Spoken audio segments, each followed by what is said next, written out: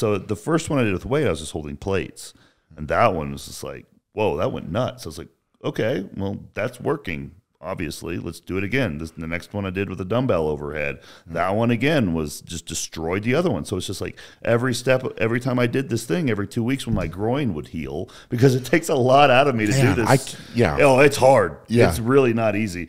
And then finally I was like, well, I'm going to do it with a barbell overhead. And then I posted that one. Now the chairs split apart, right? So you had a barbell over your head and the chairs are splitting. And that's the one that went like super viral. Yeah, I got 100,000 followers in like, I don't know, a month.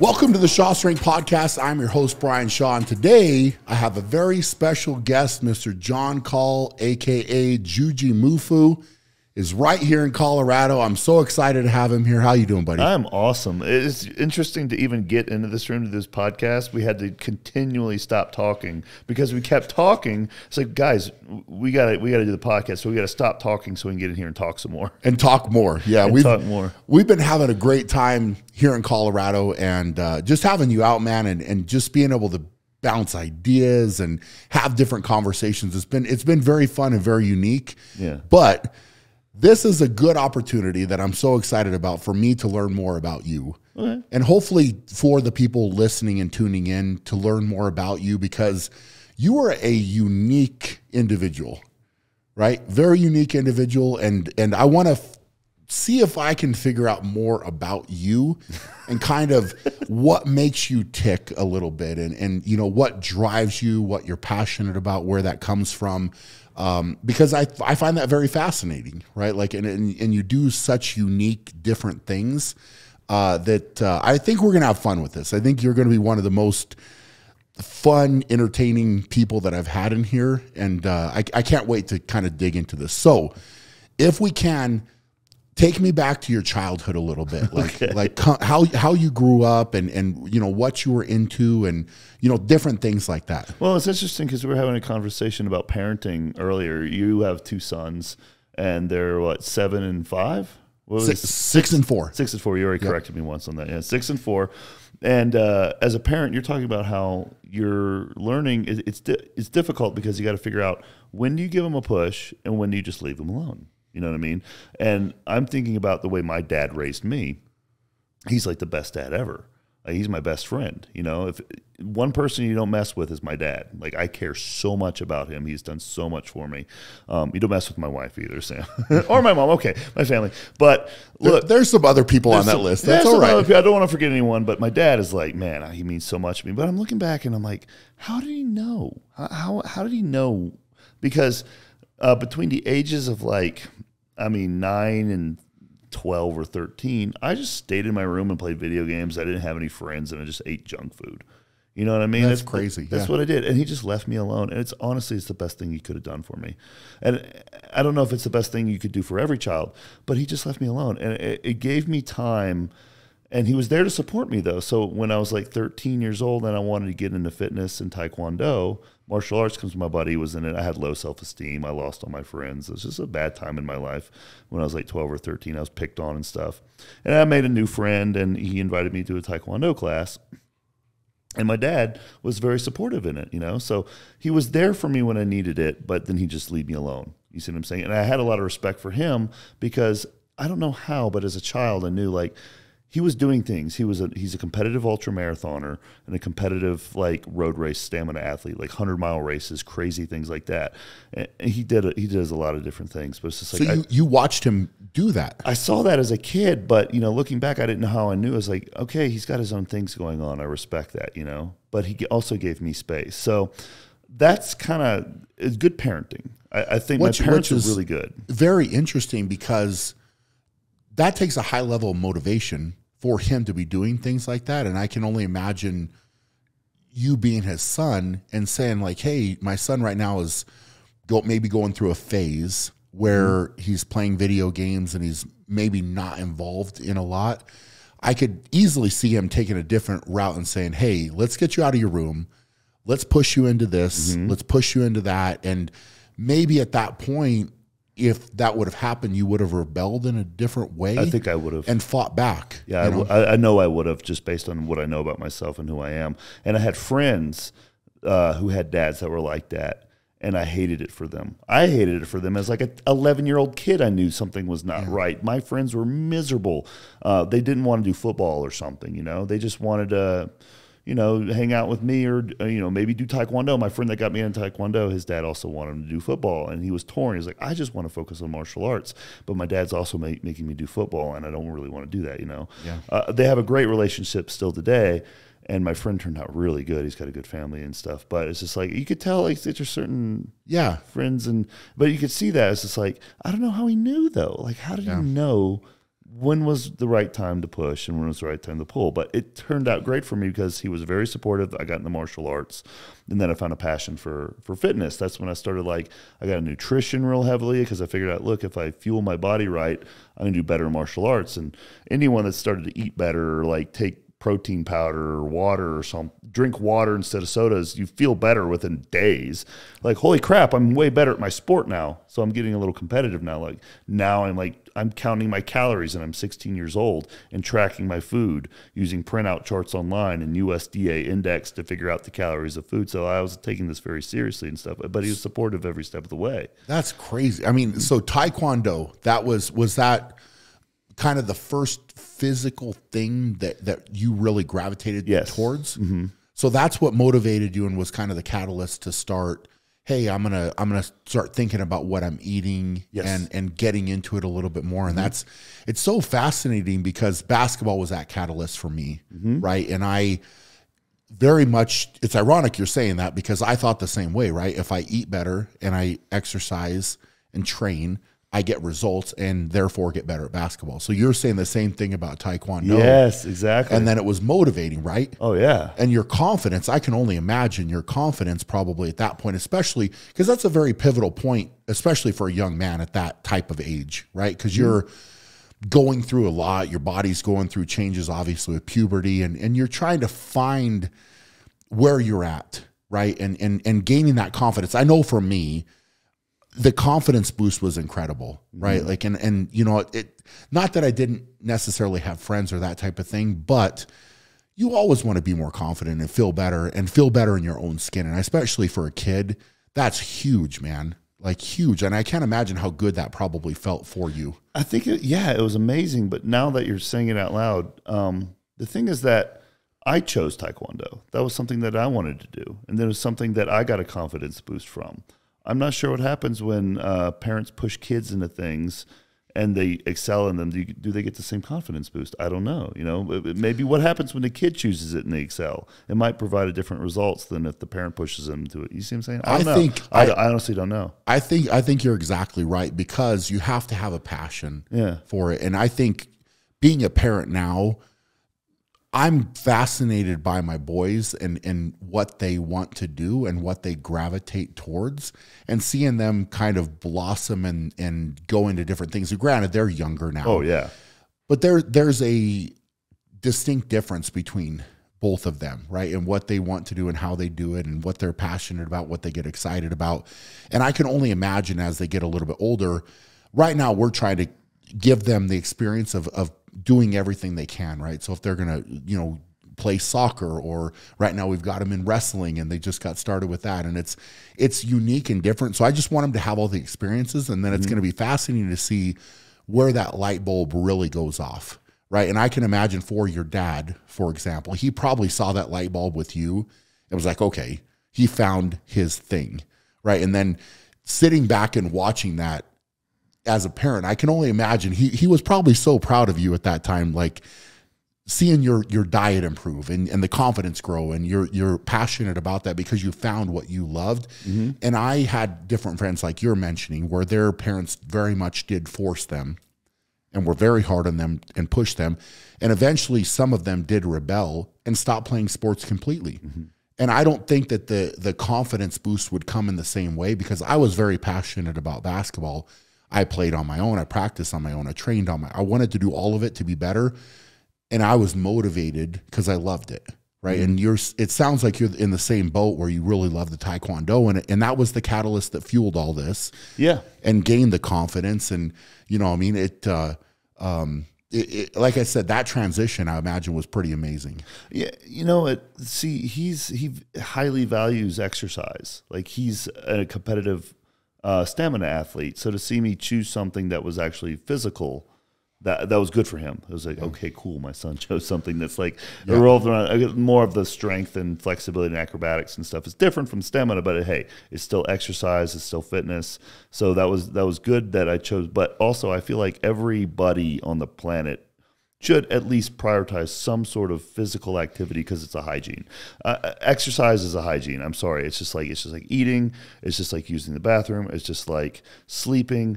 You need exercise to be a human, like as a human is supposed to be. If the blood doesn't get moving, if you're not sweating, if just like Jacqueline said, it's like everything in your body is circulation. Your hair, your nails, your skin, all that is just blood flow. How do you get the blood flowing? You move. How do you move? Well, you move, but exercise that's the key. You know, he said exercise is king, nutrition is queen. Put them together, you have a kingdom. But see, he did say exercise was king. So in his mind, you remember Jack LaLanne, of course. I do. If you guys don't remember Jack LaLanne, please Google him. Fascinating individual. It's an amazing dude. If he was on social media, he'd be crushing it right now. Yes, I agree. He'd be of the stuff he did. He'd be a freak on social media. He'd have a very high follower count. He'd be in tens of millions, you know, as a fitness category. But like, he prioritized exercises of food, because you got these people out there who are so focused on what they eat, they don't exercise. It doesn't matter if you can't tell it where to go.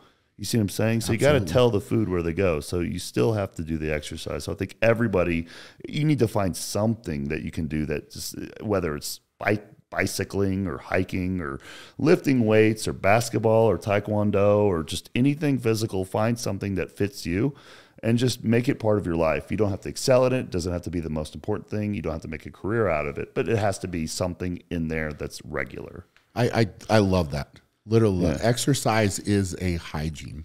It's a hygiene. I think that could benefit so many people just hearing that and thinking about it in those terms, right?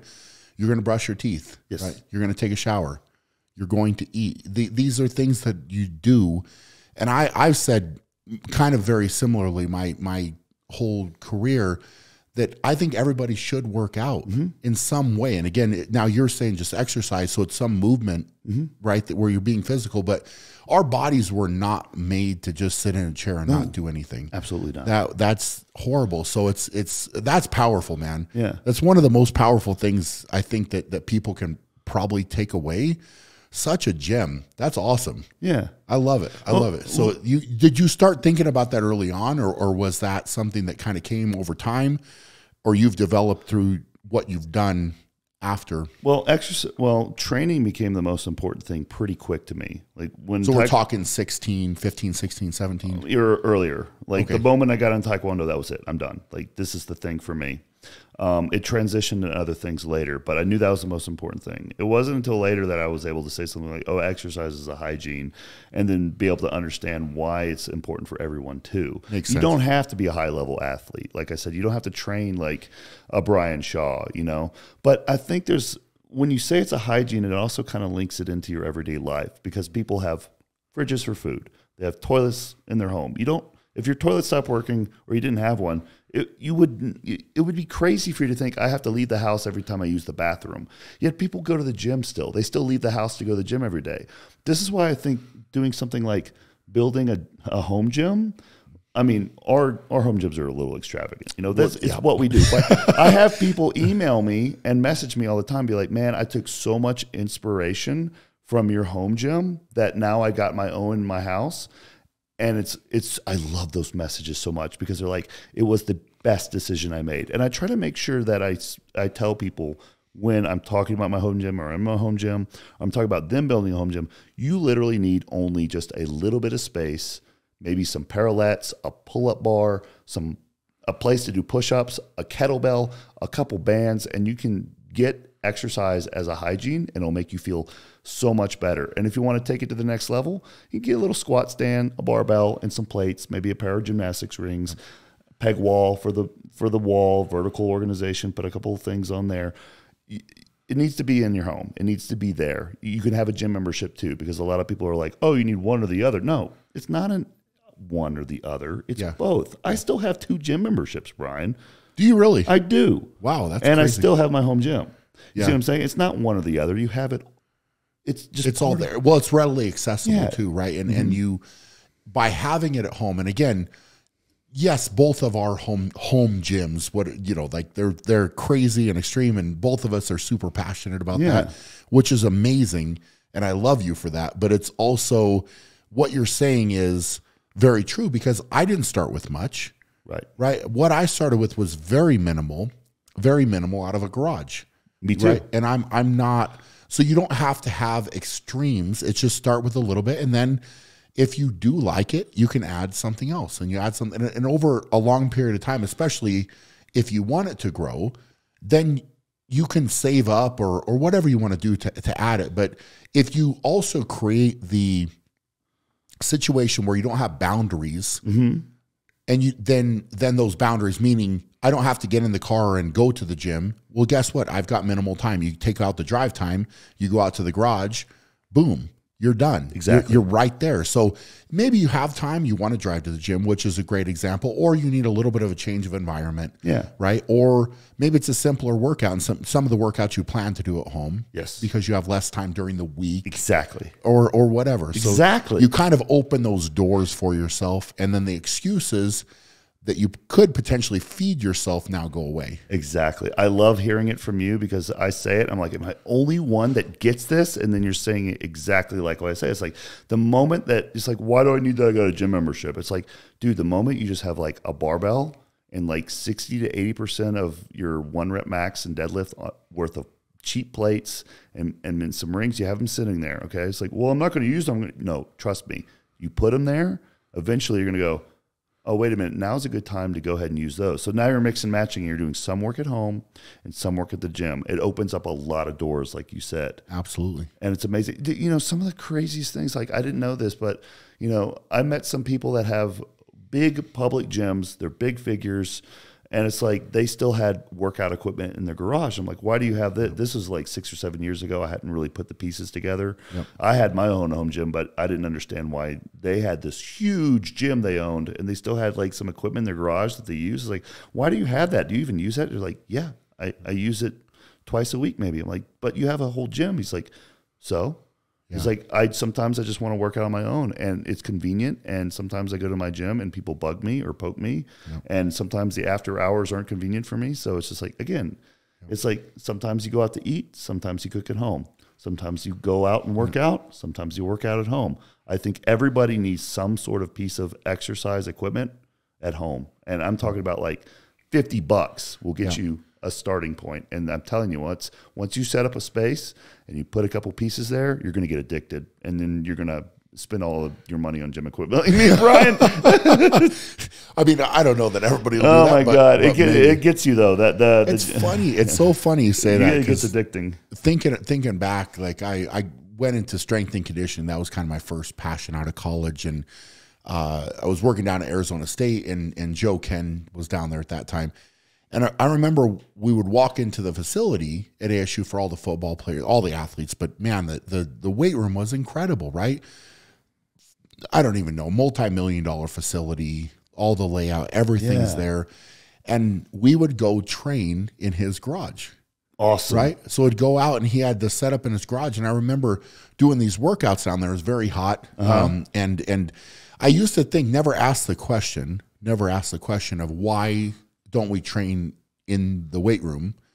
But I think for him, probably so many hours were spent there with athletes, training athletes, whatever. You need a different change of environment. Yeah. But for him, it was like, hey, we're just going to go train in my garage. Get out of it, right? So he had this whole setup, and it was like some of the most fun workouts.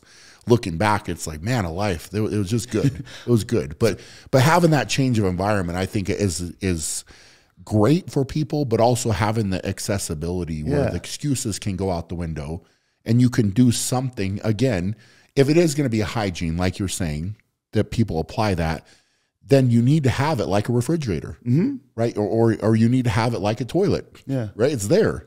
You can use it. I love that. I love that. And, just to throw even more excuses out the window, because I know some people are listening are like, well, I really don't have a place in my home for a gym. Well, I can tell you this. My first working out at home experience with weights, right? Because I come from Taekwondo background, I transitioned into something called tricking, which is underground acrobatics, flips, twists, kicks, tricks. Basically, when you practice tricking, it's really hard to find a gym that's open all the time. So you end up finding fields or spaces, and you start looking for places out in public parks to kind of train your moves on, right? So I kind of had that idea in my head, like you can train outside. You can go to a playground and do pull-ups or something, right? So, but I started lifting weights in my dad's garage. I had a barbell and some plates. At what age?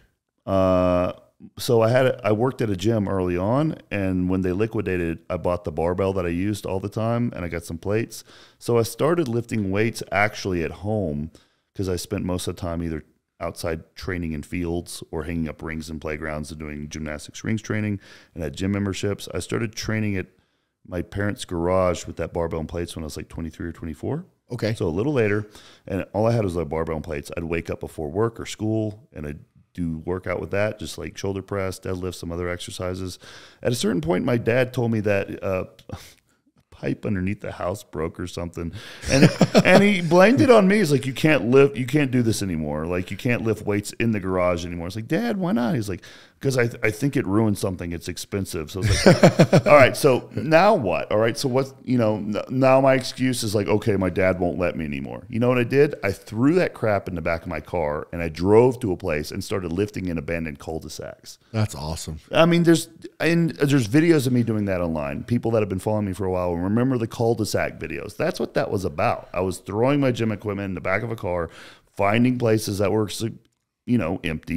empty parking lots, places where I wouldn't get kicked off, and I just do my workouts out there. Yeah. You know what I mean? So it's just like you can have some gym equipment, and you can find places just to kind of drive to that are secluded, sure. And you can just be yourself. Yeah. If you don't feel like you can be yourself at a gym, trust me, you find an abandoned cul-de-sac and there's not a soul in sight, you can be yourself out there with a barbell and some plates, playing some loud music on a boombox and having like a gallon of water with you. You're honestly, man. I'm not shocked by this with talking with you, but if there's a will, there's a way. Yeah. Right? So like when I was in college, just to piggyback what you're saying, I had a Bowflex. I'm sure you remember that. Oh, yeah. Bowflex. So Bowflex as a piece of my living room furniture. Yes. Right? So I had that in because what would happen is the college gym would close. Mm-hmm. And I was like, well, what if it's closed and I want to train? Or like I get done with practice and they're shut down and I want to do something extra. So literally a Bowflex in my living room. Same story with the parents' garage, except for me, it was Atlas stones breaking the entire garage floor, which was bad. And I'm sorry about that, Mom and Dad. I always say that, but I am actually sorry. Have you ever told anyone that story? I've mentioned it to people, not on this podcast. Okay, tell us a little bit more about it. You had Atlas stones in your garage. Oh, I had and it. You just dropped them on their concrete? No. I had built up a rubber and plywood platform, mm-hmm. which I thought would be adequate. I genuinely thought it would be adequate. And then it was some day I was training and dropping the stone down on that. But, I built it up probably at least 3 layers of plywood and 3 mats. I thought it was good. I thought we were good. And then I saw some dust come out, drop it in dust. And I was like, that's not good. Obviously, there wouldn't be dust. And then I discovered there was a massive crater under there. Oh God, I would have killed you. Oh yeah. To be fair, my parents are very understanding with me taking over their garage, breaking their garage floor, et cetera, et cetera. So they never got mad and kicked me out. But then I needed more room, and mm-hmm. you get older, and it's like, okay, I'll go get my own place or whatever. But very much the same story, man. So your transition from, it sounds like from at a young age, Taekwondo, then you got into different stuff where you need to do some creative training. It sounds like, though, you got into it and just went with it. Yeah. So you pretty much rolled through until your early 20s and got into that, where you were filming a lot of stuff very early on. Oh, I was filming stuff back when I was like 15. Just like because 1999, 2000, we had the giant cameras that our parents had. We'd borrow and start filming funny videos and a work VHS. Like that's awesome. Yeah, and then we switched to the digital 8, I think, and then it was like a different type of format, and then it went to I think it was either hard drive, the handy cams. I mean, I went the whole way, man. So it was just something you were interested in with your training? We love making videos. We used to make training samplers, is what we called them. Now, montages. Was this you guy and people that were training with you? Was it mainly just you and you would set it up while you were training by yourself? It started with me and my buddy, and then and then it just became me. And then what happened was I with tricking, you know, the acrobatic stuff, there's a community online like 2000. So I opened my own website and created my own community, my own forum. Okay. I don't know. I think I got lucky because for some reason it was like an overnight success. It's like I opened this thing and then it just flooded with people. And I met a lot of people in that time I'm still friends with today. So a lot of people know I'm friends with Antoine Vaillat. Yep. He's an IFBB pro bodybuilder. He's competing on the Olympia stage this year again. Yeah. And I met him through that. The first time I opened that website back in May of 2002, he emailed me. This guy from Canada sends me an email. And he wasn't even bodybuilding at the time. That's crazy. And he's just like, wow, it was a weird experience for like a 16-year-old kid. Like at that time, before social media existed, this was like 6 or 7 years before YouTube was even like a word. Yeah. And I was like, this guy from Canada has messaged me. So he found your website. Yeah. Isn't that crazy? It is and crazy. You guys are literally still friends now. I know we that. are. Yeah. We are. It's funny how that worked out. We're still friends, and our paths have kind of like crossed and come together again several times, and we talk every day. He's a awesome dude, and I mean it's great friendship. But the thing is with the tricking, like I opened that website community, so the videos that we would film early, we'd post on there and we'd share in our little community on forums. The forum at the time got up to like 10,000 members, which is good for That's amazing. It was a big forum. Forums were a big deal. They were. That was where, I mean, you were going in Strongman. I remember that everybody was checking the forum. Like, and so I can imagine if you probably one of the top forums. It was the biggest one. The biggest one. It was one. Easily number one. Yep. That was because it was such a big niche deal, sport. Then. You know? So people were people coming in and kind of posting their own video of what they were doing, and then everybody would kind of comment and respond. And gatherings is what we called them, like little events would get together, and you'd have like 30 or 40 people like show up to plan. Like kids would show up in Toronto or Ohio or Florida or, you know, Texas. You would all plan to get together. Yeah, we would plan. That's awesome. They were all planned through my forum. That's so cool. This is all before Facebook, so it was great. But we all post our videos. So that's where we were putting our videos before Instagram, YouTube, anything like that. You know, absolutely. Now, as far as the weight training goes, like how'd you go from Taekwondo to the acrobatics? You know, because the acrobatics was the natural progression from Taekwondo. Because I like the flashy stuff, and the first time I saw the videos online, I was like, "Oh, that's what I really want to do. I want to do that." And then, you know, observing the other people that would practice that sport, I was like, "Wait a minute." Every professional athlete from any other sport in the world, I think they lift weights to get better. And nobody in this activity is doing that. So I wanted a competitive edge. It's like, I'm going to lift weights and improve my strength, and that will help me. The thing is, I got addicted to strength training. That's awesome. And then I took it to extreme because, as you know, you can strength train too much for a sport. Of course. I overdid it, and it actually made my acrobatics worse, but it made me bigger and stronger, and then I like that too, you know. That's so now, interesting. yeah, and then but at the beginning, it was probably helping. As you were getting a little bit stronger, it was making you better. Oh, it helped me a ton. But you fell in love with that as well. Yeah, it stopped helping very quick. Yeah, you know, it helped a ton there for about maybe up to a year, but then it very quickly stopped helping me because then I was bit by the weightlifting bug. I loved it. Interesting. And then I did that up until my mid-20s, and I was like, man, I'm tired of training 2 hours a day, and I look like a normal guy because I was still trying to keep my body weight low, right? Okay. For my sport, it's like I can't put on muscle. So I was very focused on being very lean, very light for my sport, and using the strength to excel. I couldn't put on mass. I was like, man, I'm tired of training 2 hours a day. Yeah. I want to, you know, I'm almost in my later 20s, and now I want to look like I work out. So I knew how to do the bodybuilding stuff. I just never applied it. So I applied bodybuilding methodology and started increasing my calories, and I just ballooned up. That's crazy. Very quickly. And then I was just like, okay, and then now I'm bodybuilding. Yeah. So were you training more for explosiveness when you were doing that? Because I mean, that requires a tremendous amount of explosive power to do some of the, I mean, if you guys haven't seen this is like some of the stuff you have done is ridiculous. right? Like the way that you explode off of the floor and flip and I mean, it's ridiculous, but also looking at it from a pure athletic standpoint and strength standpoint, you getting stronger would allow you to be more explosive. Oh yeah. Right. But as your body weight would go up, then that would diminish. Right. So it's kind of this point of what do you want to do? Which direction do you want to go? So it's interesting that you get into that. It's making you better, but then you want to go into bodybuilding and look the part, so to speak. Exactly. Right. So you kind of blossom into that, which I'm imagining kind of opened up different doors. It opened up a lot of doors, and that's why I continued with it to this day. Okay. You know, so that started in my late 20s. I'm in my late 30s now.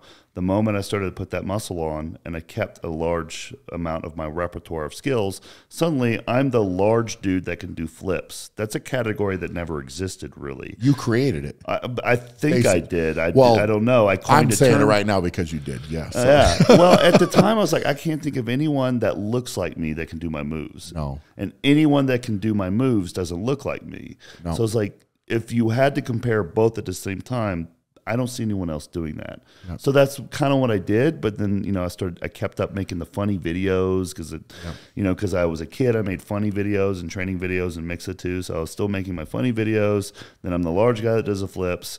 And then the base of athletics, and as you know this, being an athlete yourself, your basketball background, your general athletics and all that experience really helped you extend your strongman career, but gave you a library to pull from to help you solve future problems. You see what I'm saying? 100%. Yeah. I mean, you build that foundation, right? And especially if you have an athletic foundation, you can excel. Then when you get into strength training, you have that base to draw from, right? So you can get stronger, you can apply it. And like you said, for me, it made a really easy transition. I don't want to say easy, but it was kind of easy getting into strongman because I was already athletic. I was already strong. Now hey, you want me to run with some weight and you want me to carry this and move this. And it just was already fun, already stuff that I was already interested in. I was already doing kind of, but then I kind of took it to the next level and was able to grow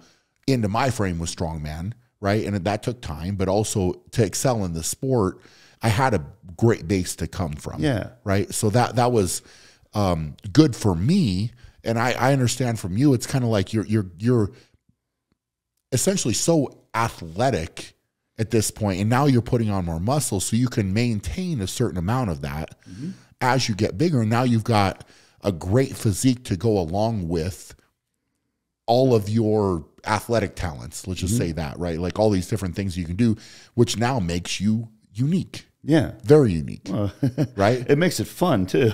Yeah. Honestly, it's kind of fun having my body. Honestly, sometimes I'm like, wow, this is pretty useful. It's pretty cool. Like the flexibility is amazing. If you guys haven't built any level of flexibility, it's pretty dope when you have it. Like it's so useful in everyday life. And like we were talking about grip strength. Grip strength is also super fun and useful. Like when you got to grab a bag of flour off a shelf and you're just like, I just grabbed that crap with one hand. No problem. Like, this is so cool. I'm like an animal, you know what I mean? It's so fun having these physical qualities, you know?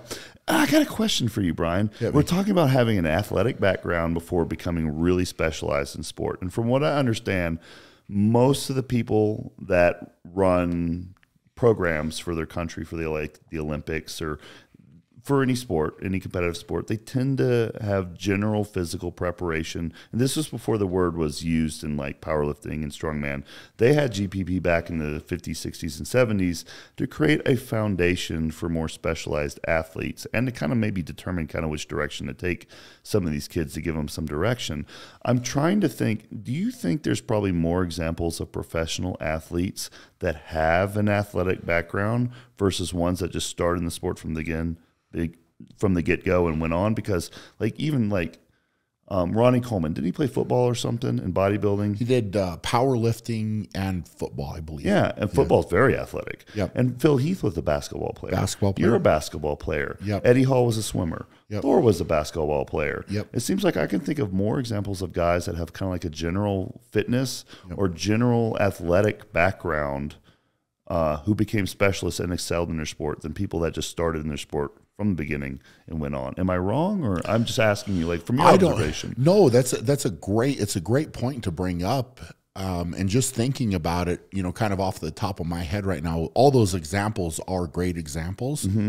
And I wouldn't change it for me, right? Coming in, strongman is an interesting sport because it's been around for a significant amount of time as what has grown into a sport. Kind of started as a TV show, and then it grew into a sport where the competitors used to show up in the early days, and you just got the events and you never trained for it, and you showed up and just did it, right? And then it's changed where now the equipment's very readily accessible. You can train for these events, you can prepare adequately and come in, which has now prompted a different generation of competitors where they have access to start potentially with strongman. So maybe they're getting access earlier and they can do it. Whereas even for me, I had to work really hard to get my equipment set up. I you know, coming from basketball, even if I wanted to go into strongman first, I don't know that I could have, because it wasn't something that was accessible to me, you know? So I couldn't go to a gym where the equipment was really there, right? That wasn't something. Whereas now this will be a fascinating thing to see, because you have athletes that are trying to do that, right? But if I could give a recommendation, I would say, like, you know, because you get different people that will reach out and say, hey, I'm 14, 13, 14, 15, 16, whatever. I want to be a strongman, right? And I would generally answer, say, go do something else. Right? Go be an athlete. If you can get an athletic base and come in, not that strongmen aren't athletes, I'm not saying that, but I'm saying do something else where you're building this up and building your body up in different ways. But, you know, as a basketball player, I think that's wonderful because you have to learn how to move. Right. So I have to react. I have to play defense. I have to play offense. I'm you know, changing direction. I'm doing all of these different things where a lot of strongmen can be more in a straight line. Right, so I'm carrying a weight, I'm running in a straight line. Yes, when you're doing a medley or something, you're having a transition and go back. And some of that, you know, pivoting and changing direction is important.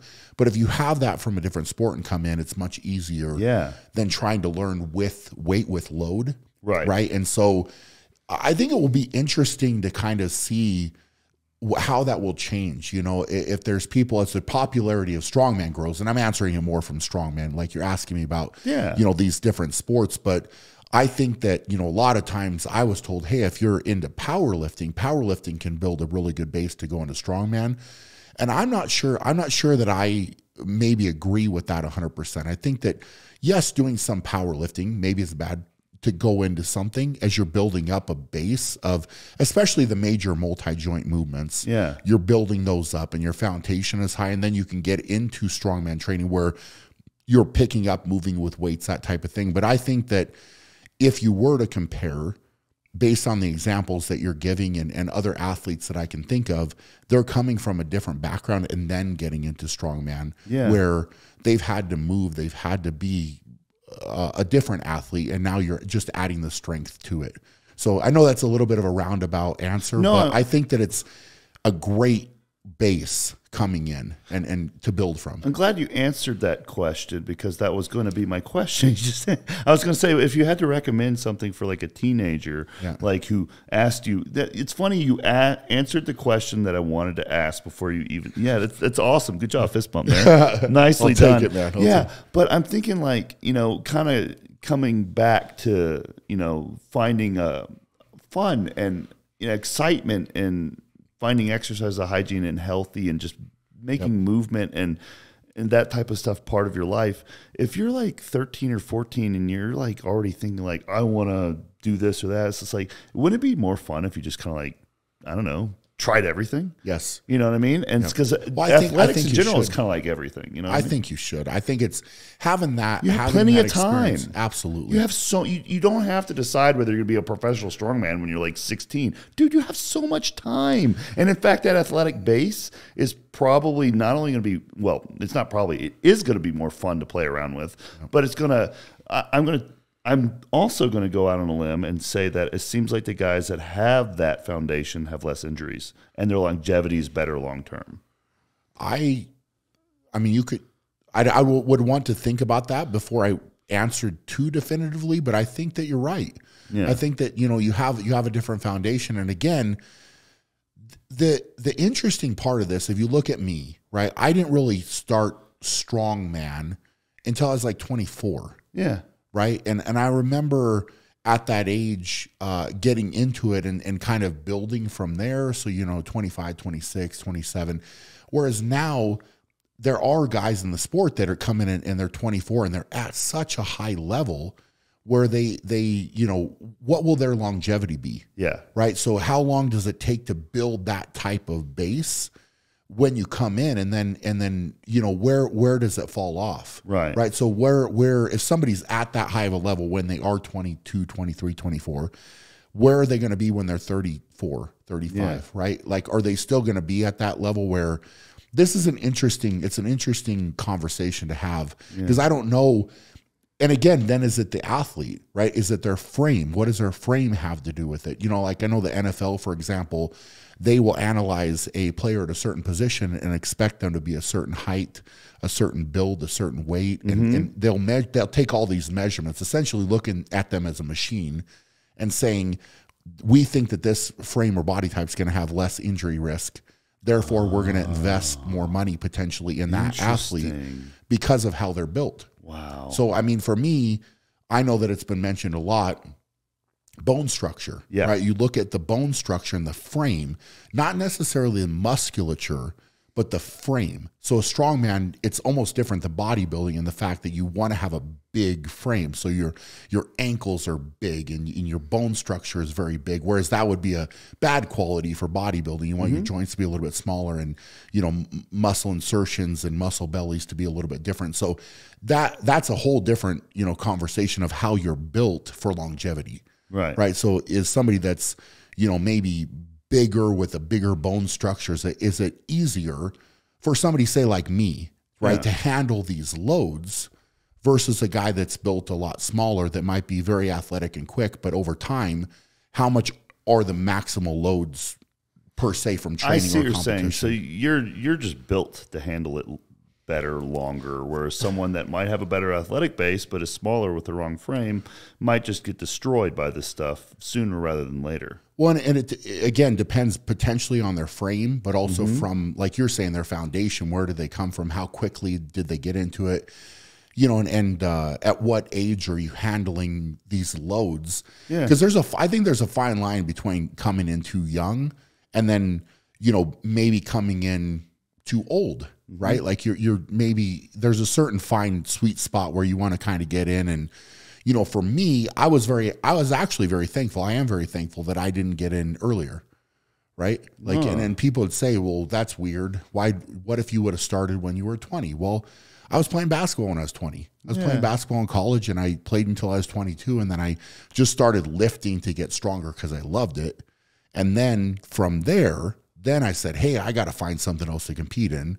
Strongman looks fun. Right. So it's fun. And again, there we go back to, I wasn't being forced. It's all my choice. I wanted to do it and I wanted to get better at it. So, you know, for you, your foundation and coming into this, I can only imagine that athletic base that you built has probably helped you to have better longevity too. God, I think it has.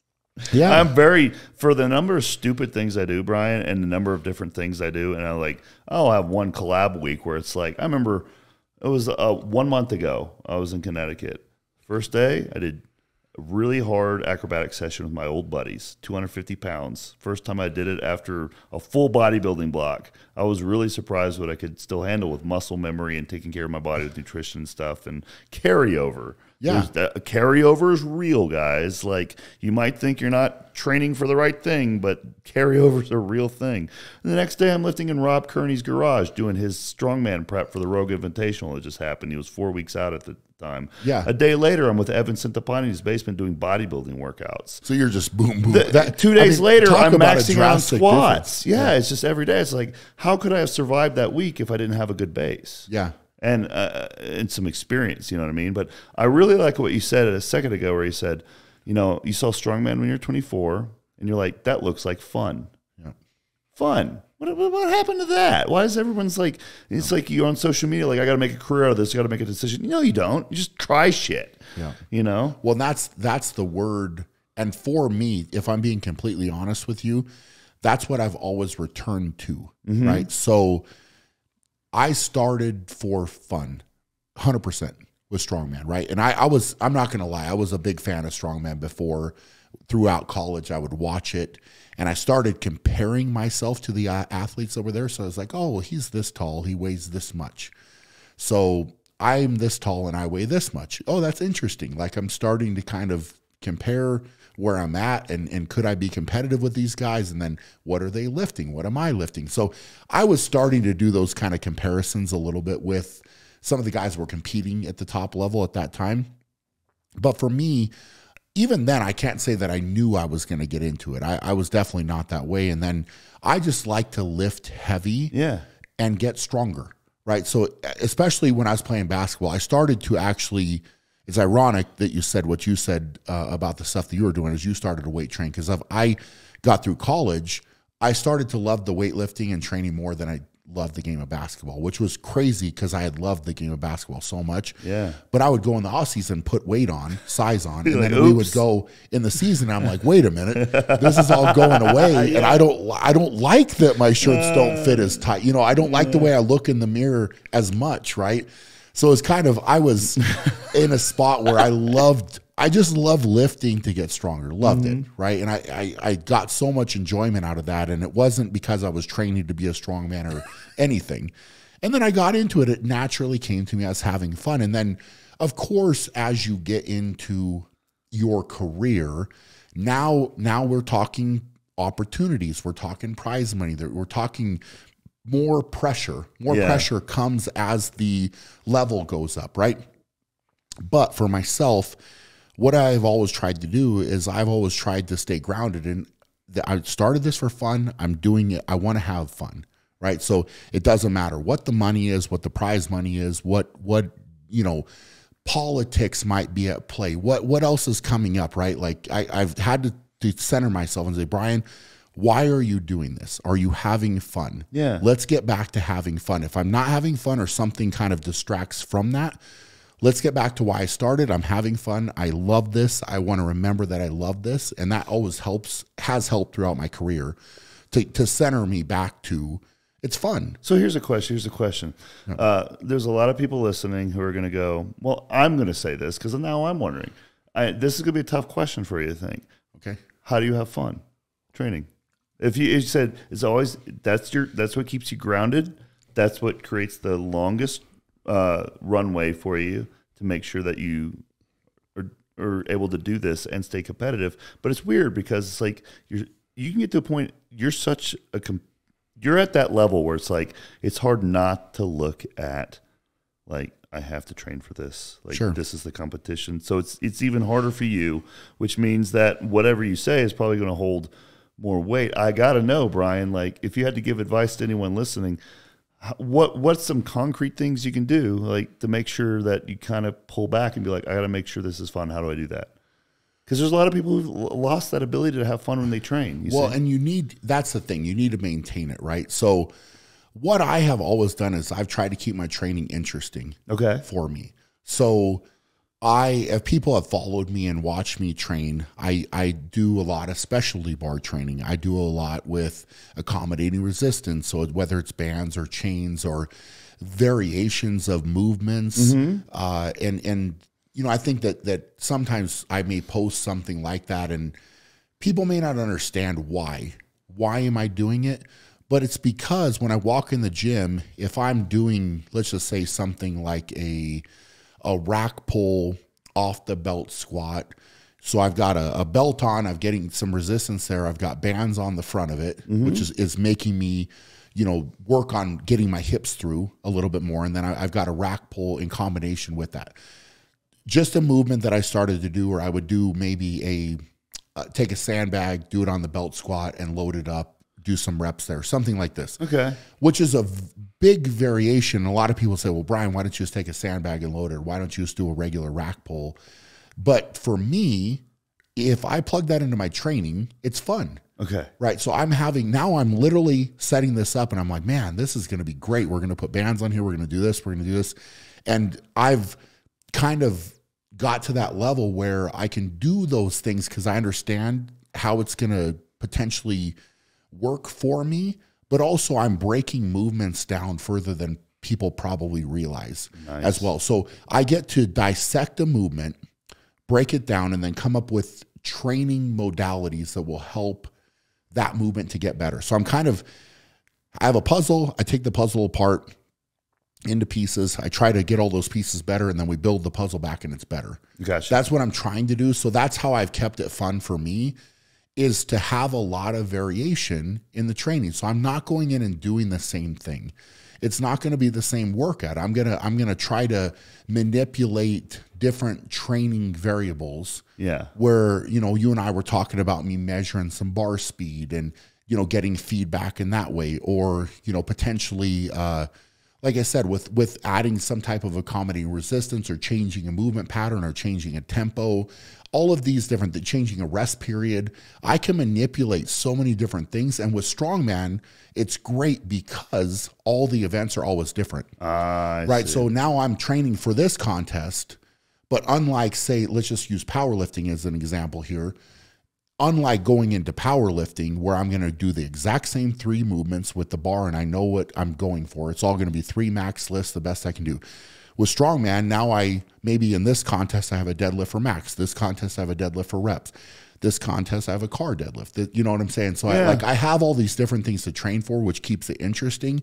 And then I can train differently for all of those contests, which has kept me more fresh throughout my career. Understand. Right? So it keeps it fun. And I think lifting weights is fun. Yeah. Right? But also, I'm not going to lie. If I was going in through my whole career and I was doing the exact same thing. So I went to train deadlift and all I did is walked in the gym, grabbed the deadlift bar and put plates on it. And that was my deadlift. I never changed the height. I never changed whether I was doing anything different.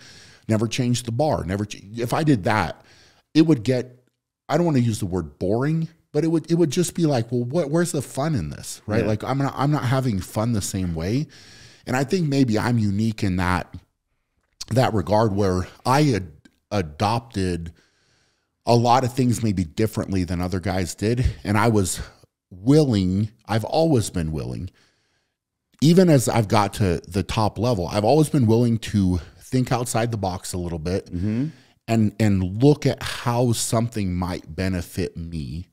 And then try it. Even though it's like, well, this has worked. Well, maybe this will work better. I'm going to try this.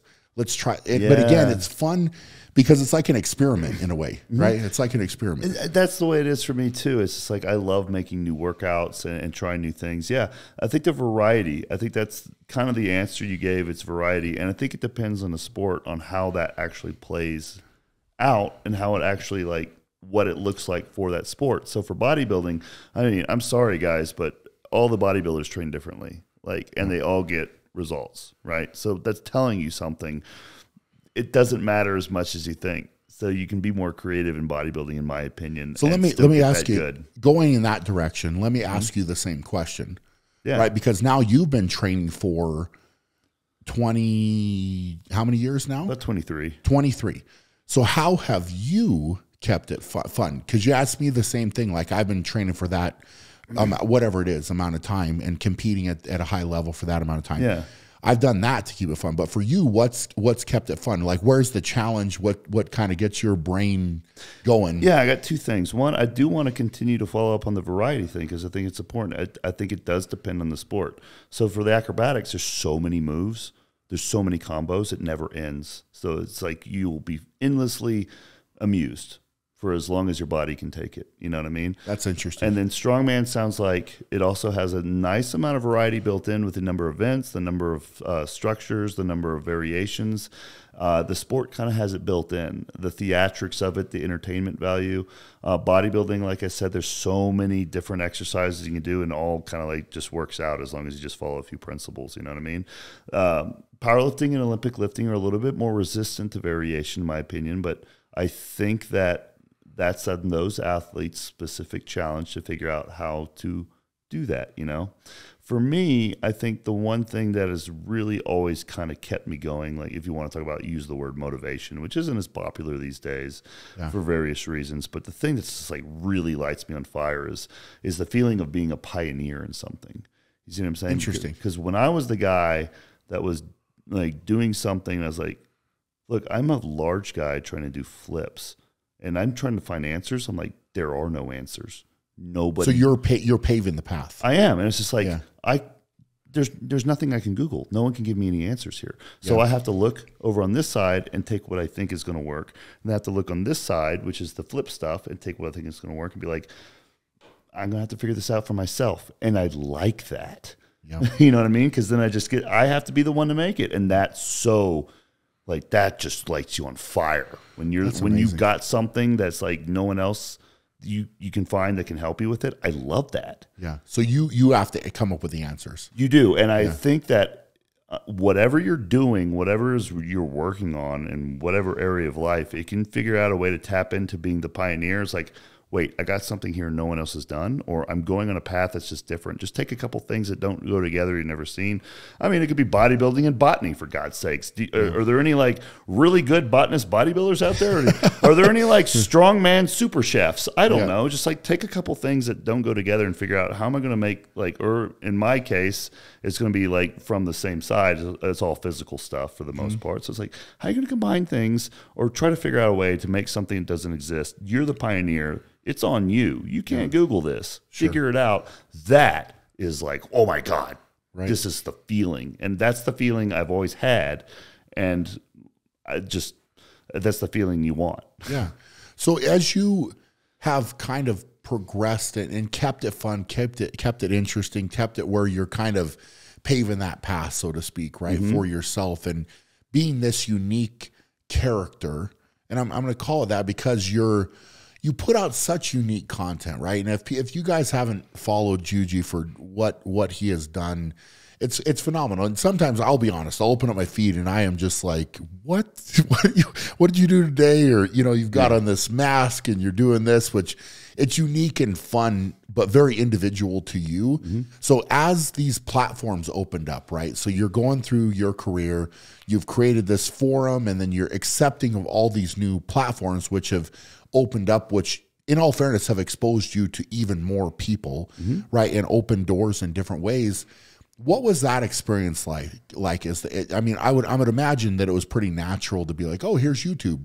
That's awesome. Here's Instagram. That's awesome. I can put this, I'm going to learn this, and I'm going to see how this does. And it broadened your horizons in a lot of ways. It was weird because, like, remember, I came from a website forum background. So when those technologies came out, I was like, okay, so now I'm just going to put links to those on my website. So I was using, I had it backwards. I was like, see, the whole point of social media is to get people to your website.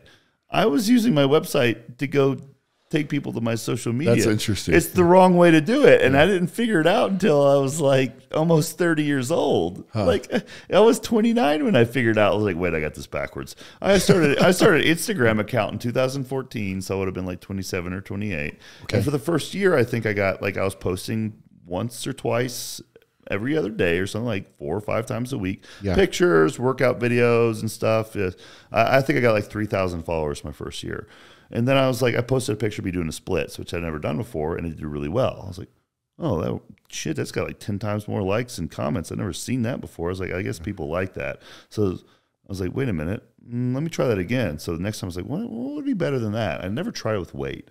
So I try it with weight. This is the one. This is like the video that blew everything. This is up. the one that started everything for me. Yeah. So the first one I did with weight, I was just holding plates, and that one was just like, whoa, that went nuts. I was like, okay, well, that's working. Obviously, let's do it again. The next one I did with a dumbbell overhead. That one again was just destroyed the other one. So it's just like every time I did this thing, every 2 weeks when my groin would heal, because it takes a lot out of me to do this. Oh, it's hard. Yeah. It's really not easy. And then finally I was like, well, I'm going to do it with a barbell overhead. And then I posted that one. Now the chairs split apart, right? So you had a barbell over your head and the chairs are splitting. And that's the one that went like like super viral. Yeah, I got 100,000 followers in like, I don't know, a month. That's amazing. Yeah. Now back then I don't know. That's a pretty good, you know. Well, not pretty good. That's amazing. Man. That's crazy. Yeah. So that's the day I posted that. The 24 hours after that was the weirdest feeling in the world, because it was going everywhere, and I've never seen anything like this, and it's never happened to me. The first time you go really viral, I was like, whoa. I actually felt like I was a kid in school and I got in trouble. Like, I was like, I think I did something wrong. I was just waiting like for the teacher to punish me and send me to detention. I was like, that was the feeling I got. You know that feeling where you did something wrong and you know you're just about to get caught. You're just waiting for it. That's what was happening. I was like, this isn't good. That's like, so strange. I was scared, actually. Yeah. It was so weird. And then I started getting emails like, we want to do a photo shoot with you. We want to sponsor you. We want to fly out to LA. We're a big YouTube channel. We want to collab with you. What's a collab? I don't even know what that is. He said, well, I have to look up the word collab, you know? I was like, and then I was like, oh, this is good. I'm going to write it.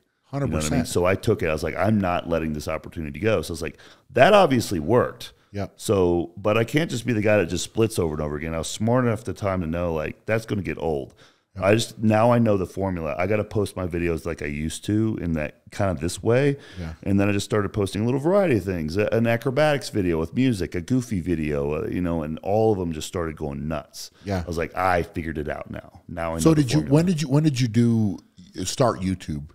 I had a YouTube account in 2008, but really what I did was I just uploaded my videos so I could embed them on my website. So again, see, I had that backwards. Yeah. You know, and then I started doing, and then when my Instagram started growing, I was like, okay, I need to get back on YouTube and start doing those videos and grow that platform too, because it had already gotten 40,000 followers for no reason for the first year that I was active on Instagram. I was like, I saw it growing over there without me posting anything. I was like, okay, so I'm going to go actually tend to that now. Yeah. That's when I started posting videos, I think in the middle of 2016. That's crazy. You know what I mean? And then that started to grow. Yeah, and then I started to keep up with that and worked and adapted and rolled with that. Because as you know, YouTube is a different type of thing. It's more dialogue driven. Yes. That's more it's more collab based. They're longer format. They're there more to hear about you and learn and just experience it, kind of hang out. And it's just like they're longer videos. Instagram's more like eye candy, eye candy, eye candy. Which one? You know? Which one with both of those as you were getting into them? Which one did you enjoy more? I liked them both. I think I actually liked them both. I liked them for different reasons. I like YouTube because people actually get to hear you and you actually be heard, and maybe you can be understood. Yeah. On Instagram, it's just like, it's just fun, and the people are there nicer. The Instagram community, people are just there. They're drive by and they're nice. Like, cool dude, like awesome lift, like wow, you're a beast, you know? Like Instagram guys just drive by nice. YouTube, you can get some nasty stuff on there, you know what I mean? So it's like they both have their pros and their cons. But I honestly like doing them both. How about yourself?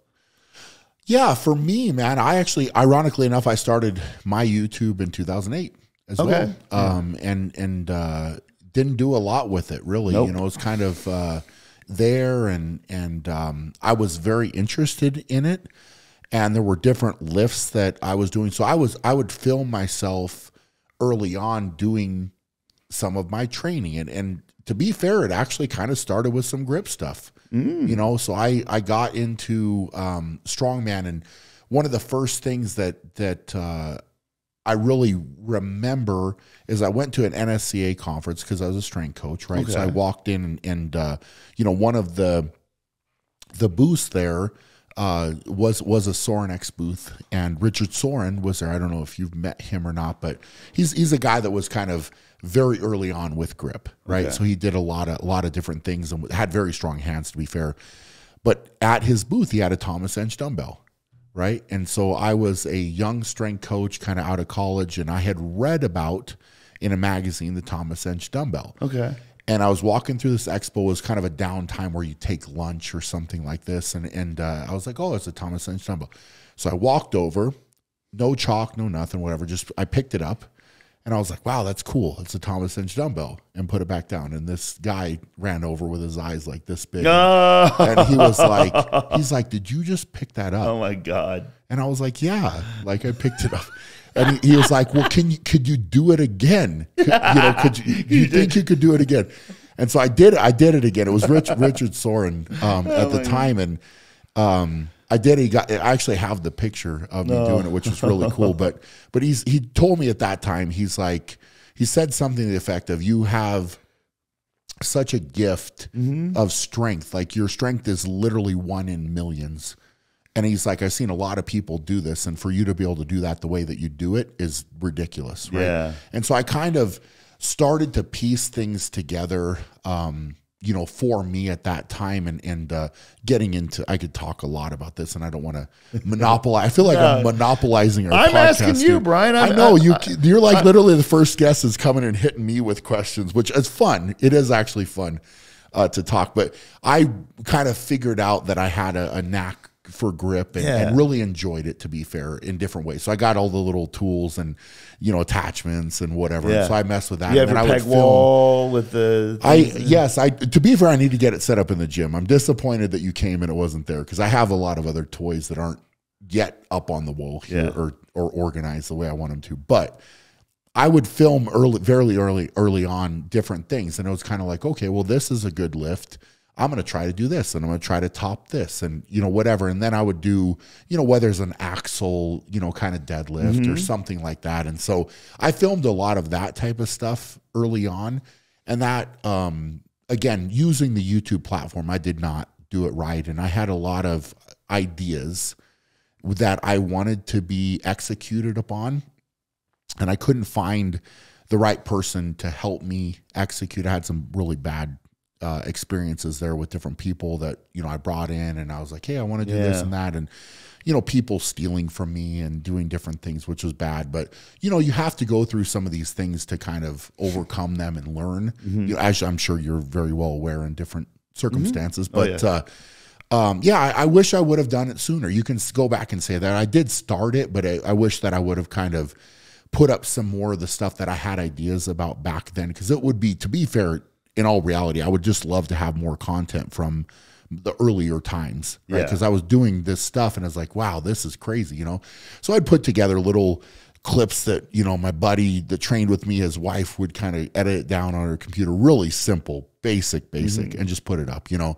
And so different stuff like that. And I thought different lists would go like, oh my gosh, this one's going to go crazy. And then it wouldn't do anything. And you're like, that's a really good lift, but, you know, people just don't catch on. So you never know. I had fun with it. I started Instagram a little bit later, you know, and Facebook and different stuff like that. But, you know, it's a way, I think of it as a way to connect with people. I was just about to say those words exactly, like 2 seconds before you said it. Yeah. Which is wonderful. And I think that you and I are, after talking more, I feel like we're so similar in so many ways, because, you know, I feel like I've tried to, I don't know if I should use the word or like to use the word pioneer with strongman, but I feel like I've done a lot of things differently than maybe a lot of other competitors You're have. Definitely a pioneer in strongman. Yeah. And I like to connect with people. I genuinely do. And it's, you know, being able to do stuff like this, or do videos, or put content out where you have a positive impact with people, that means a lot to me. And so it's, you know, being who I am on camera, off camera, you know, and being able to have that impact. I think that I had those ideas and things that I wanted to do, and it's been neat to be able to kind of bring that to life. In what we've been able to do, and you know, doing stuff with you and different people. You meet a lot of awesome people as well. So it's kind of been neat. It's been a neat kind of growth journey, if you will, to bring it all out there. And I'm still having fun, man. But again, it goes back to kind of, if you enjoy that, which I do, I genuinely do, then it's not really that hard. Right? It's not hard to do. And it's kind of like, hey, I'm going to try to teach somebody something or help them or whatever. And you kind of put positive out to the world. I tend to believe that you get positive back. Right. So it's kind of a good kind of back and forth, if you will. And the cool thing is, like, what I like to kind of give people is a thought experiment a lot of times. And it kind of like makes them stop for a second and like hits them upside the head. Like, oh, wow, I didn't think about it that way. We're talking about like finding the enjoyment, finding the fun, using that to ground and root yourself and kind of moving from there. But it's like, how many people have actually like set a goal? Like, okay, my goal for the next 30 days is not to add this to my deadlift or do this every day. It's like, what if your goal is just like, I just want to have more fun training. Okay.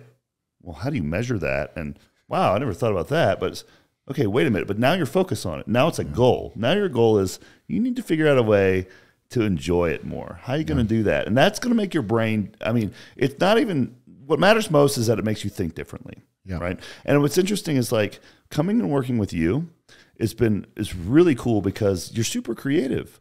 And it's just like, it's really fun to see that because you're not going to be creative unless you're giving yourself that license to have fun and enjoy it and just be a little bit more open to it, you know? Yeah. And I came here and he wanted to do all these crazy things. I'm like, your brain came up with that? It's like, don't you got so many other things you got to think about? Because, you know, when I think about Brian Shaw, I'm like, this dude's running like 3 or 4 businesses. He's running a Shaw Classic. He's a professional athlete. He's got to take care of that. He's got a family. He's building things. It's like, and then you get in, it's like, yes, he's got the YouTube too, of course, and it's huge. It's like, and then he's already got like, well, this dude's like super creative too. I think it's necessary. Like that's what makes it work to a certain extent is you're allowing yourself to do this, to enjoy it, to have fun. And I think it's because you've recognized like, wait, this is a priority. This isn't just like something someone says to sound smart or to make me feel fuzzy inside. Like this is actually important. Like I need to figure out this thing and make this a priority. And I need to, you know what I mean? Yes. No, I totally know what you mean. And I think that you very much the same realize it was a priority, but also you enjoy it. So somebody could come in and tell you, right? Let's just say that you didn't enjoy it and you didn't love it. Somebody could tell you, hey, it's a really good idea to do these crazy videos. And if you're not getting some type of fulfillment out of that, you might do it a couple times, but you're not going to keep it up. No. And you're not going to put the love and passion into it over time. Right. Because if you don't enjoy it, it's not something, well, you and I both know it's simply too difficult to maintain. Mm-hmm. And if you're not enjoying it, then you won't maintain it. Well, also, right? So how many people have you seen, speaking on that outside, sorry, I want you to say it, but like how many people have started YouTube or think that it's this glorious and glamorous thing and it's like, oh, I'm going to start a YouTube channel. Hey, follow me on YouTube. They do 2 videos and then the videos stop. Oh, yeah. Right. All the time. Yeah. Right. It's like, well, I'm starting a YouTube channel. This is going to be awesome. I'm going to do this. They've got maybe 2 or 3 ideas. And then all of a sudden it's like, wait, the next week comes. What are we going to do for a video? Yeah. Or it's not there. So you have to have that passion. So I think the creativity and fun has to go along with it. And I think for me, you know, we've talked a lot with what we tried to do is it's just, let's make it kind of be part of what I do and bring people along with what I'm doing. Yeah, yeah. Right. And then it naturally flows. Right. Versus, you know, and yes, you can do the creative videos and the fun videos, which I love to do, but it's like, also I can show training. I could show eating. I could try like all these things that I'm going to do anyways that people find interesting. Yeah. Hey, cool. Let's do it, man. Like, you know, and I can bring people along. And I think that love and passion for you especially shows up in a lot of things that you do. Now, what I'd love to kind of get into a little bit more speaking on that is how you transition from all of that exposure and these viral videos that you were able to kind of get attention from and then grow from, right? And then turn it into a really successful Instagram, really successful YouTube, really successful being just a personality, right? And a creator and influencer, all these different things. How did you transition that then to being an entrepreneur? Well, or did you kind of think of it one and the same? And then, I mean, was that something you wanted to do early on? The thing is that I didn't actually make a dime in fitness for 16 years. It was never a priority. I never thought I would monetize it. It was never a thing. I didn't make my first buck doing what I did until 2015 when that chair split video came out. That was the first paycheck I ever got. I got like $200 from it from a licensing company at the time. Now, since then, since I licensed it, that video has accrued more money over time as it appeared in more commercials and stuff it was licensed to. But it's okay. Look at it this way. I had my day job. You know, I have a college degree. I'm in biochemistry, and I worked in biotech for 7 years. On the side, I did my fitness thing, and I made these videos for fun. You know, if I stopped making money doing this today, the fitness thing, I would still do it. You can't compete against that. Like, I'm going to do it no matter what. Yeah. But there's a lot of people who get in this with the mindset of money first You see what I'm saying? Like, 100 that doesn't work that way. So you're such gonna a good point. you're gonna lose to the guy that's just gonna do this no matter what because they like to do it, and I genuinely like to do it a lot. You know, You're not gonna stop, man. Why else was I making videos back in 2000, 2001 before I had a forum to post them on? Me and my buddies were just amusing ourselves making these videos that we had on our hard drives. That's amazing. Because we like to do it. I'm going to make videos no matter what. You see what I'm saying? So it's like when someone comes up to me, it's like, hey, I'm thinking about starting a YouTube channel. What should I do? It's like, I don't know, post a video. Yeah. I don't make a video. Well, also to compound that, make a video, but do something you're passionate about. I mean, right? yeah. And not think of if you go into it, like you said, that's such a good point. Amazing point. Hey, if you're thinking only about the monetary side of it, like I'm doing this for money, right? Just like me with Strongman. If I thought of it, hey, I'm getting into this to make money. I'm doing it to make money. Not the same as I'm having fun. Yeah. Right. So you're not, and that's a great point. You just said you can't beat me. You can't keep up because I'm having fun. Right. Because you're not going to stop. Yeah. It's not like, well, hey, one of your videos didn't do good or whatever. Like, okay, cool. Well, I'll do another one. Exactly. You know, it's not, I'm not going to get down by that. This is what I do. Yes. This is just what I do at this point. Yeah. Yeah. But you're involving fun in your passion, which is so interesting to me. You know, so you're a highly educated person. Right. So you're not coming into this. And again, that's so important, I think, for people to hear. Right. Because nowadays I'm going to go be a YouTuber. I'm going to go be a strongman or whatever. But again, it's like I'm going into it for that reason. Whereas both of us, I think, got into it in a little bit different ways for sure. But it's kind of blossomed into something. And it's really cool because we had the passion to do it. Right. And put the work into it for sure. And we're not going to stop. So it's, again, for me, I was going to train like I was going to train. So guess what? Now I show people how I train and try to help them along the way. And yes, it's wonderful that I got into strongman and it turned into, you know, me winning World's Strongest Man and being the best. But also at the same time, I loved it. Right. I loved it. So it wasn't like I was getting into it for the end result of that plus the money, whatever. I just like to push myself, right? So that's very, like you said, it's a great a way to say it. It's very hard to beat. Yeah. Like you think you're going to beat me, right? I love this. So if you don't love it the same way I love it, you're not going to beat me. Well, also you might, if you're never going to get paid for it, then like, what do you got left? Well, you have the love of the sport at least, you know? So for me, as like, and I think this is important for people to hear, is like, people want to make a career out of fitness, you know, and blah, blah, blah, blah, blah. It's like, this is the way I did it, and this is the way I recommend people do it. I kept my day job, and I did my fitness thing because I liked it. You know what I mean? And then here's the day job, this is the income, and then I started making more money on this side. It got to the point where this money over here in fitness was, I think I wrote a book. It was Legendary Flexibility. It's the greatest thing ever written on flexibility, in my opinion. Okay. And I wrote it because I wanted to write a book about flexibility because everyone does it wrong. Yep. They just do it wrong. They don't know what they're doing. So I was like, I'm going to write this book. I'm going to change the way people think about this. I released the book. I made more money in 1 week than an entire year's salary at my day job. That's amazing. So I was like, okay, wait a minute. Now you see what I'm saying? That was my first experience of making money in fitness. But what I'm saying is like, I didn't jump and like dive into the abyss. Like, I'm going to quit my day job and follow my passion. It's like my passion took over. Like it made no sense for me to keep my day job at that point because it was actually costing me money.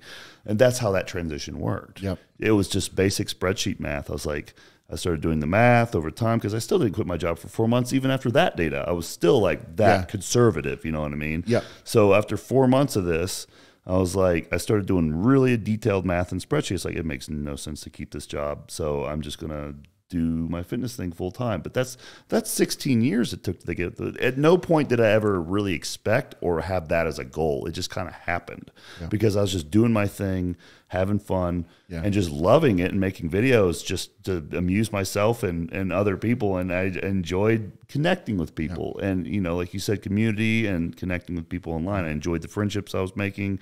I was enjoying being able to travel and meet other people who did this thing that I like to do too. So it was for the love of it, man. Yeah.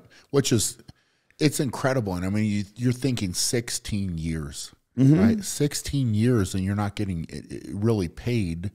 If it was 25 years, it would have been okay. No, I don't care. That's the point. How many people do something for 6 months, and now if they're not getting some type of results, or they're not getting whatever they wanted from it that they thought they were going to, they give up. Yeah, and they're done. And it's that love. What's unique, and what I'm even more fascinated by is the fact that where is that passion and love in more people, right? So why can everybody? Because I think everybody can find something that they're passionate about and that they love and that they can go after, and it doesn't necessarily have to be for money or for fame or for anything else. Absolutely, it's just something that you're passionate about. So follow your passion, and I think a lot of people don't necessarily open themselves up to that, right? And say, hey, I like this, but why not go do it? It's fun for you, right? Like it could be a side thing. It could be, and again, you're keeping your job through all of that. I kept my job. I had a job. Yes, it was part-time. I was able to scale it down because of the training side of things that I was doing. So as I did better, I was able to scale it back, which worked really well for me because then I could, have the flexibility to do what I needed to do, but I was still technically working when I won World's Strongest Man.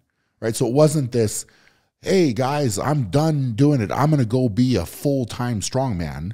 Right. I didn't do that. Yeah. Right. And it wasn't that I didn't work. I scaled back my work as my success in the sport grew. Yeah, it doesn't have to be like jumping into the abyss or the pit or jumping without a parachute. It's like it's just gradual over time. It can just evolve into this. Well, and then like you said, eventually it just didn't make sense. Yeah, it didn't make sense because I had different opportunities and things I was doing, and then I started traveling more, and it was like, wow.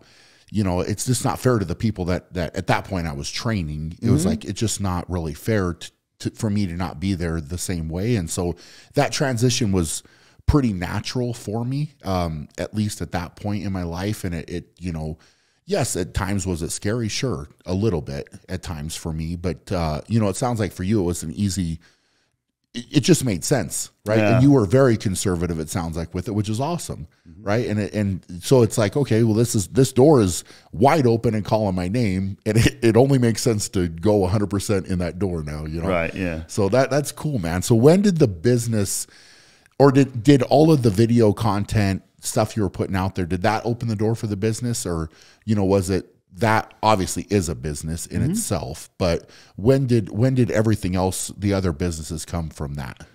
It started from writing the book, and then working on creating all the products I make on my web store are just scratch your own itch products. That's all they are. Every single one of them is just like, I want this for myself, so I'm going to make it. And tell everybody what the website is. Jujimufu.com. Very simple. Just make sure you spell my name right. Jujimufu. So if you want to check it out, any of the stuff we're talking about, the books, anything else we talk about, you can check it out. It's a small business, and it's a great way to support my man. Me and my wife fulfill most of the orders. We sign every order that ever goes out. If you ask for an autograph, you get it signed. We have our fulfillment. It's not turnkey solution. It's not outsourced. We do everything in-house. We pay attention to you guys. If we see you come back, we'll notice it, and we very often throw in free stuff to the people that have come back a few times. All the programs I write are basically programs I write for myself. To solve my own problems, and then I work with them in a way to make sure that other people can use them too. So basically, I use the workouts in my own programs, which makes it easy to advertise. Because it's like, guys, I'm doing this workout for my program. It's my workout. It works for you too. Sure. You see what I'm saying? They come in digital and spiral, so they're nice little booklets. The pants I sell, the most flexible pants in the world. So I have these pants. It's just like, I love them. You know, I mean, they're great. They're flexibility. Well, they work for everything that you do. Right? They do, yeah. Right? Yeah. It's a scratch your own itch product. That's how the ammonia, the A came out. I wanted something stronger, and we made it, and there it is. It exists now.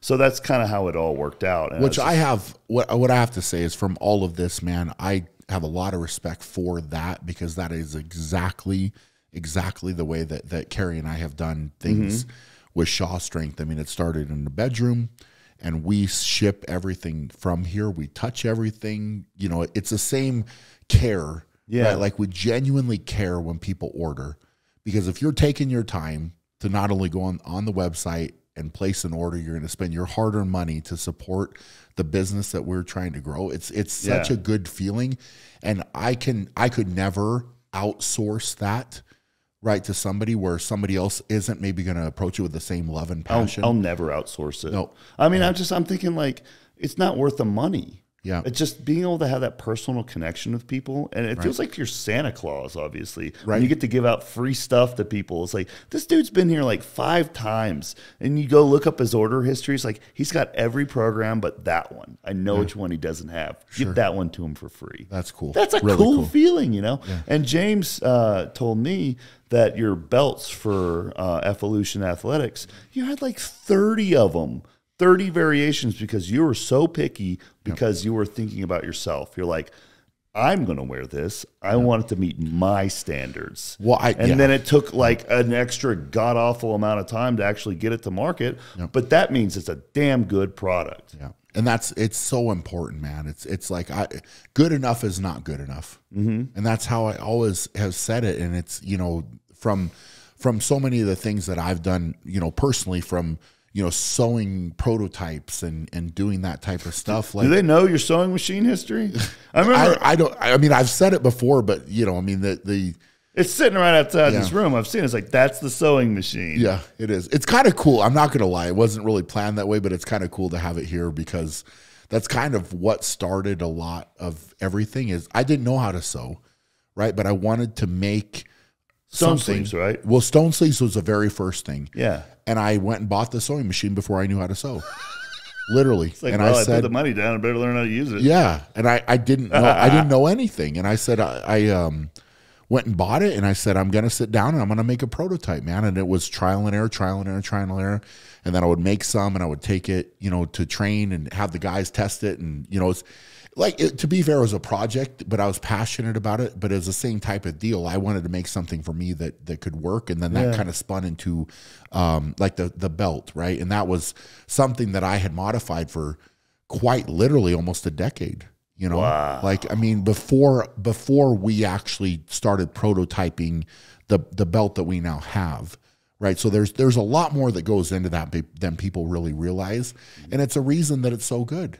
Right. Yeah. And I'm, you know, I think that it speaks for itself now. Right. So if you look at any top level strongman contest or really any of it, the guys wear it because they trust it and they know. Right. And it's not because, you know, we're forcing them to wear it or anything. It's just these guys know what it is. Right. And it's kind of, it makes me really proud. It really does, man. It's a cool thing because, you know, to my knowledge, I'm the first athlete that has competed and then has literally gone and competed in my own line of gear, right? Wow. Then the other athletes also wear. That's so cool. Isn't that? It's crazy. That's man. an awesome feeling. Yeah. I know you got your line at expos is very long when your fans approach you and they want you to sign like one of your products. Isn't that such a cool feeling? I'll see people and I'll be like at an expo or whatever, and a guy will come up and I'll notice he'll be wearing the Juji pants. I'll be like, oh, that's awesome. Oh yeah. Like, because I know that like it goes a little deeper. Yes. You see what I'm saying? And that means a ton to me. Which is cool. So much to me. It's very cool. Yeah. Or when they bring one of my programs to sign, I'm like, dude, this dude's like reading what I write. Because personally, like if someone compliments me on what I write, that means 1,000 times more than any compliment you can give me on my physique or my athleticism. Yeah. Because when you care about what I write, that means more to me. But like that means people care. You see what I'm saying? It's like I really cared about this stuff and people care about it too. Oh my God. Yeah. This is such a good feeling. So I know you seeing the other athletes wear your gear at these competitions. Yeah. That's like, I'm giving back to the sport. Yeah. Well, it makes me exactly. It makes me happy for that, but also to give back to the sport. Right? Yeah. It's certainly not a, any type of like gloating or like, look at this or whatever. It's like, wow. Like and some of those guys probably don't even realize what went into that, but it's like just to have it happen is cool. Yeah. Right? It's kind of like a full circle type of thing, you know, and to be in it long enough. And you and I are so much alike, man. It is like ridiculous. Like there's so much more when you start to peel back the layers to you. that I'm blown away, man. I'm such a I've always been a big fan of yours since the split video because it was ridiculous. But you know, from there, like growing into what you've done and like the hard work that I know goes in behind the scenes, like my level of respect for you has gone up tremendously just because of that and like different things that have been said through these couple days even, you know, like we've spent time together, but it's like, man, you know, so much detail and so much hard work. And you know, when you see a video of yours, I know what goes into it, and people, yeah, they get a laugh out of it or whatever, but like you think about everything, right? And you execute on all of this type of stuff. And it's not easy to do these things that you do. And you're one of a kind, right? Yeah. Like it's cool, bro. It's like Brian Shaw is giving me compliments. That's a pretty good feeling. It's phenomenal, man. It's phenomenal. And I think that your impact on people with what you've done and the path that, like you said, you've paved has been great, man. It's like you're leaving your impact on people and affecting them in a positive way, which is at the end of the day, you can have all the personal accomplishments in the world, but I think that, like, from what you've said to me, it's like having that impact on people and you know, changing their lives in a lot of ways means more. Right, like it's that end result that's so important, and I'm very much the same way. It's like you can, you know, say whatever to me about, okay, you know, accomplishments this or whatever it might be, but if somebody walks up and says to me, man, I changed my life, I lost this amount of weight, I set a new goal, I have this passion that I'm now going after, and I'm have a new motivation or discipline from you, like that's huge, right? And I think that you're the same. I would feel like that's pretty accurate. Yeah, feeling's mutual, Brian. If people could actually see beyond like whatever you're doing on the competition circuits and actually see behind the scenes all this stuff. I mean, you can see the brands you're running, but do they really know the amount of work that you're putting in? You know what I mean? It's just like the amount of care and the amount of just the culture that you're creating and the way you're changing, and you're actually you're the best ambassador strongman has ever had. I'll say it outright. You are definitely the best ambassador of this sport. You're the one that's necessary and needed to move it into the future too. And I think it's very cool to see what you're doing with it, and talking with the behind the scenes guys. He's doing it too. He gives a shit, and he's got plans. He's executing, and he's loving it. Trying to get better every day, man. I mean, there's always room for growth. You know what I'm saying? So it's kind of like attacking it from that angle. It's really, really cool. But yeah, I think I would like to know what your goals are for the future. Wow. As we've talked about all of this, I mean, you've created what you've created and had the success that you've done, and we haven't even talked about your contests that you've done, and you know, all these different things coming off bodybuilding now, and I feel like you've learned from that. Oh, God, yes. You know, maybe that experience, do you have more goals there? Do you have more goals in different areas? You know, what do you want to get into? I think my main goal, and actually this podcast has been awesome to be on, because I want to change the way, I want to change physical culture. This is why I'm also working with a lot of different people, because I feel like I'm trying to be the best physical culturist I can, honoring the past and moving things forward. But ultimately, like, it gets to the point where it's like, for example, I'm talking to Evan Centopani in his car, and I'm picking up gems and pieces from all these people. I feel very thankful and privileged that I'm able to work with the best in such diverse fields, and I take notes, and after I hang out with you for a bit, guys, I get out a meeting with these guys, and I'm like sitting there taking notes and writing things and trying to remember a piece of the conversation, because I think it's so valuable, a lot of things that come out of all of this. But ultimately, I want to wrap it all up into something. And what I was saying about Evan was, he was saying, at what point did bodybuilding become your life when it was supposed to be something that made your life so much better? He's coming from a bodybuilding background.